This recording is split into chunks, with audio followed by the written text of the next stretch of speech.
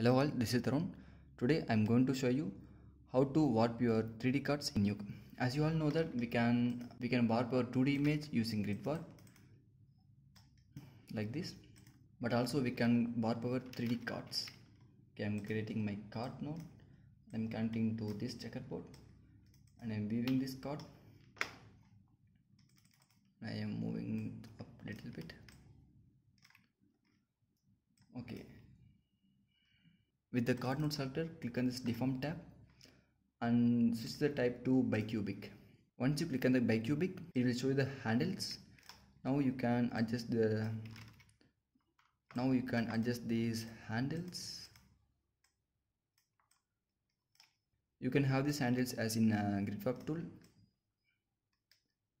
See, I am selecting these three dots